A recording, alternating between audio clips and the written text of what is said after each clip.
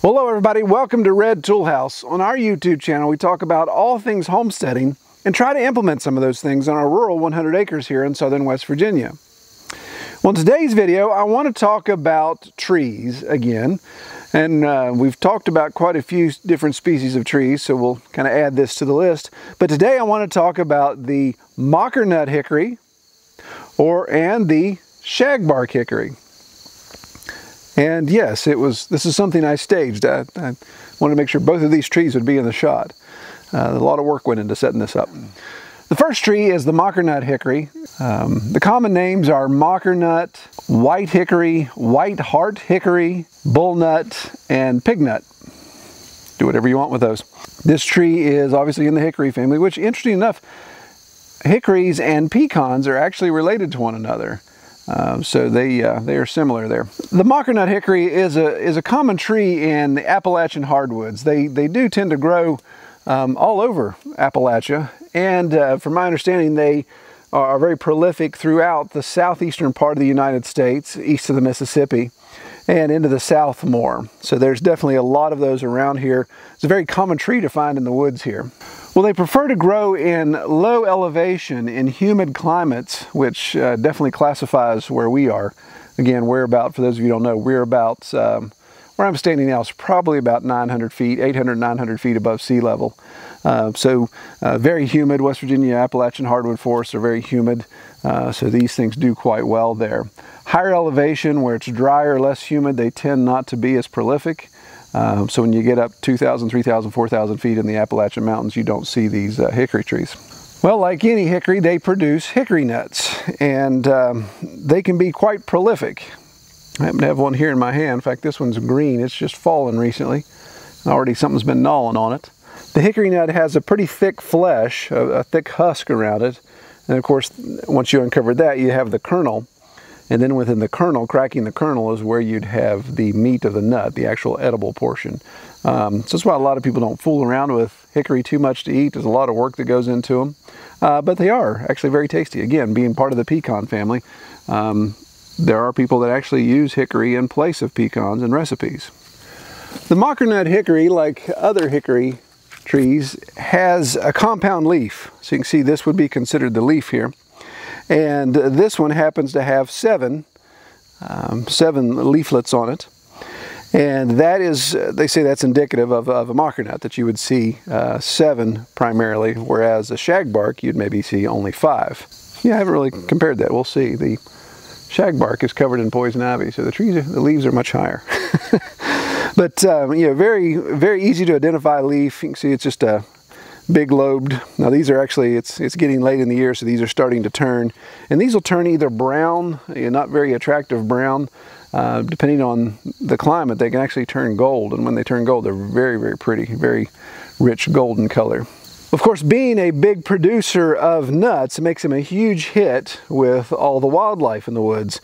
Deer, squirrel, bear, raccoon, everybody seems to come around and eat hickory nuts. So usually when I look around, you can see, usually I find a lot of the empty shells, the empty husks, and you don't find too many of the nuts laying around. Sometimes you do. Here goes one now. Actually, no, still just a husk. So not only do the wildlife love them, but my pigs love them. They really enjoy, if I would take a handful of these, in an area where I'm standing that's not in pig pasture, if I'd take a handful of these and take them over there, they'd chomp on them like crazy, eat the husks and all. So they tend to enjoy them greatly. The Mockernut hickory can actually, over time, it can actually develop cavities in the tree. It doesn't necessarily kill it. It just can actually develop small cavities. The tree can still grow and flourish in that situation, but those cavities become really nice habitat for animals. So again, squirrel love them. Think about it, if you've got a tree that produces housing for you and produces food, that's where you'd want to be. So good opportunity there. Again, a lot of wildlife enjoy this tree. They also produce a very thick canopy, and this tree is on the edge of my road, so it's kind of making more of a canopy than it would if it was just left alone in the woods. See if I can tilt the camera back far enough. So pretty dense canopy there, which again makes it nice for wildlife, squirrels and birds and those type of things, build nests in them. Very tall tree, can get up to I believe 120 feet tall. They live for over 100 years. Their bark is unique as compared to the shagbark tree. We'll talk about that one in a second, but their bark has more of a crisscross pattern. You could say it could possibly be close to the poplar bark, but this is more furrowed, more pronounced, and the crisscrosses are more pronounced. So when you look back at these trees, you see that there's a lot of, looks like the bark comes down and actually crosses, makes a whole bunch of little X's. So very easy to identify that in the woods as well. Well, its commercial use, of course, being a hardwood, it does have timber value. It is a very dense wood, so it's used in furniture making. There's a lot of flooring that's made from it. You look at handles for tools, anything that needs to be resistant to high shock. Can handle that. I believe a lot of sporting equipment is made of that, especially as the ash tree gets killed out because of the emerald ash borer. A lot of sporting equipment is moving over to hickory to take the place of the ash that's going to be non-existent here in a couple years. Because of its density and the fact that it does dry out well, it is a good wood fuel. So if you burn wood, you've probably run into hickory, and it's a pretty good burner there. Splitting, it's a little tougher if you split by hand. If you have a log splitter, then of course it makes it easier, but I can speak from personal experience. It's a little tough to split a Mockernut hickory by hand. They're pretty tight. Interestingly enough, the Mockernut hickory is one of the most sought after woods for smoking hams. You know, you think about, when you hear about a hickory smoked bacon or hickory this or hickory whatever, that's usually the species they're looking at. Again, there's other hickories that'll work, but this one's really good for smoking hams and pork products, and of course anything you want to smoke. Hickory flavored, you can look for a Mockernut and get good flavor from that. So what about the shagbark? How different is the shagbark hickory from the Mockernut? Well, again, very similar trees, different species. Probably the easiest way to identify it, of course, is as the shagbark hickory becomes more mature, it has these large scales of bark that look like they're falling off. This one, of course, is the poison ivy's helping pull that one off. We'll be touching less of the poison ivy here. But you can really see it. It's a very shaggy looking tree. It definitely lives up to its name. It's very easy to identify in the woods. You can spot those from 10 or 20 feet away simply because it just looks bushy with the bark scaling off of it. The leaf pattern, again, these are all poison ivy leaves you see here, so I'm not reaching up to grab those. But the leaf pattern is similar, except it's a compound leaf, usually with 5 leaves in a cluster. Yeah, okay. You have to take my word for it because I can't reach it. Obviously the identification of the bark is the easiest way you can tell them apart from one another. And also the fruit they produce, the nuts. So in this example I have the Mockernut here, see the size of that, and the shagbark hickory nut. So both have holes around them. One is just a little bit smaller than the other. Now again, both of them are still tough to deal with as far as getting the meat out, and can be a little time consuming there, but both have pretty much the same nutritional value, same taste. Some people say one tastes better than the other. I don't necessarily, I'm not a hickory nut connoisseur, so I couldn't tell you one way or the other. The wood of the shagbark is actually considered a little bit more dense than the Mockernut, so it's a little bit tougher tree there when it comes to lumber. This tree is more widely used in flooring. Obviously they like the density of that for flooring. One interesting thing about hickory trees, both the Mockernut and the shagbark, is they are very slow growers. They produce a very deep taproot, so they're not really good for transplanting. So if you're walking through the woods and you find a small sapling and say, hey, I want to dig that up, you may end up damaging that taproot if you don't get it all out of there, and of course end up killing the tree. So it doesn't transplant very well. They are slow growers, but they don't mature to the point of producing fruit until they're at least 40 years old, according to what I've researched. So you can imagine if you're planting a hickory tree from a sapling for the purpose of having nut production on your homestead, then you're going to be waiting a while. So usually when people take advantage of hickory trees, it's because they're already established on their homestead. And established is a good word here. If I look around, just where I'm standing here, pig pastures behind me, house, I can see the house is 300 yards away. But in this area, we've got the twin Mockernut here. There's a Mockernut behind, shagbark here. To my right, there's another mockernut here. There's a shagbark. 2, 3, 4. Yeah, there's probably 6 or 7 hickory trees just right here within a quarter or an eighth of an acre square. So we have quite a bit of hickory trees on our property, and I love the fact that they're here. As I mentioned before, pigs like them, so having them on property, anywhere that I have pig pasture, if I've got a mature hickory tree growing, then I make sure I can leave it unless it's completely crowded against another and I need to thin some of them out. But I make sure I leave those hickory trees because they produce a lot of protein for my pigs. So as I finish in the fall, these nuts actually start dropping from September to November. So here we are in the middle of September and there's already a lot of nuts on the ground.